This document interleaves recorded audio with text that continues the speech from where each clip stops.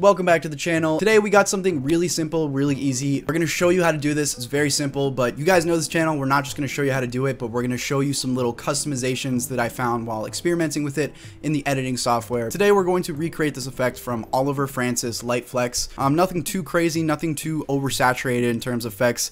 It just happened there if you didn't see it. So it's this cool little jitter loop, as you guys can see. Here's another little cool example of it.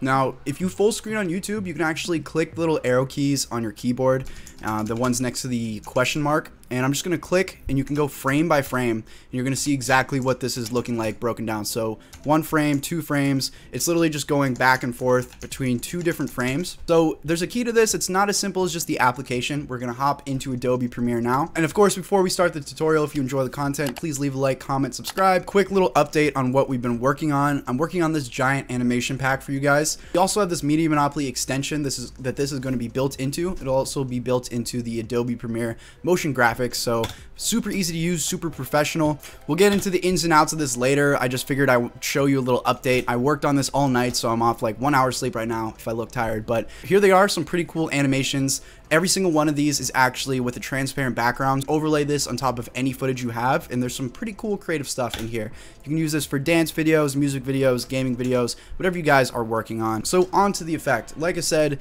it's not just the application. There's some things you need to look for while you're editing to actually get the desired effect that you may want if you are looking for the same video effect, music video effect from that Oliver Francis video. So here's some different examples we have. This is a music video I worked on recently, Future Joe Moses Metro Boomin. Link to that down below if you're interested. Now this little red marker here, this is a bad example. This is what you don't want to be doing.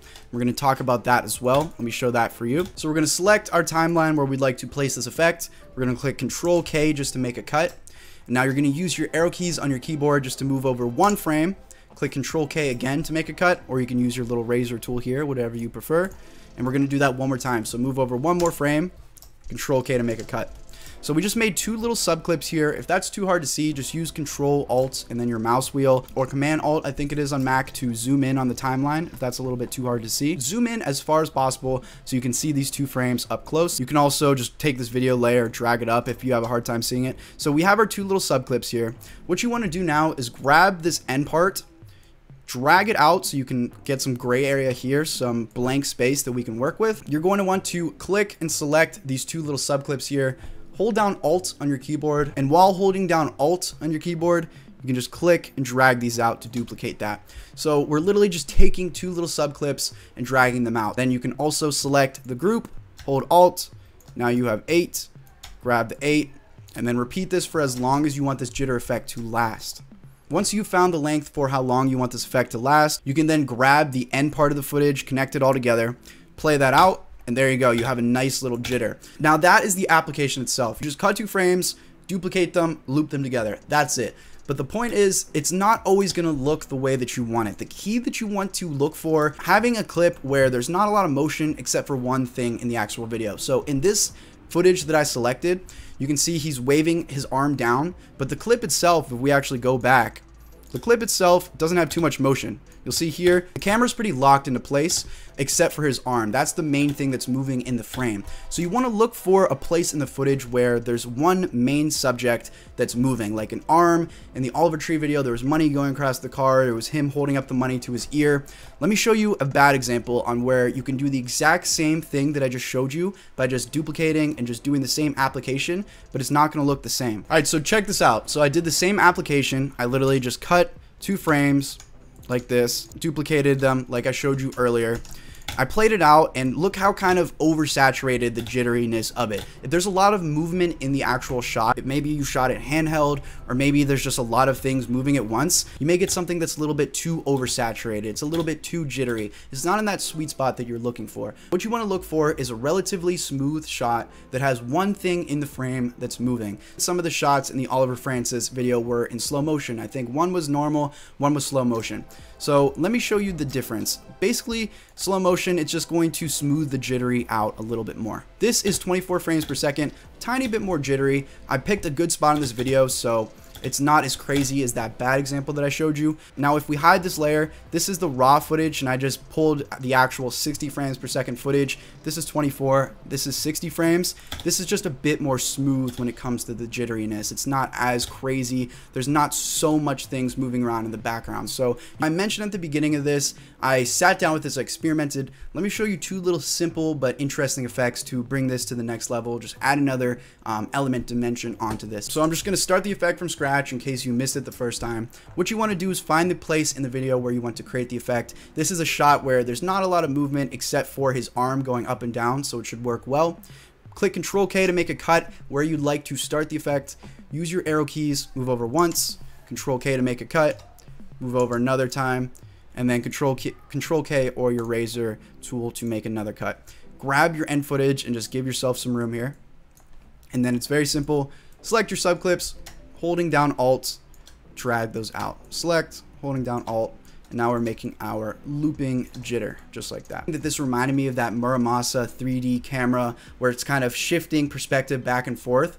Let me show you how we can build onto that look for this little jitter loop effect that we have going on. So what you can do is you can actually select all these little subclips here, right click them, and then just select nest. That'll put them all into one clip.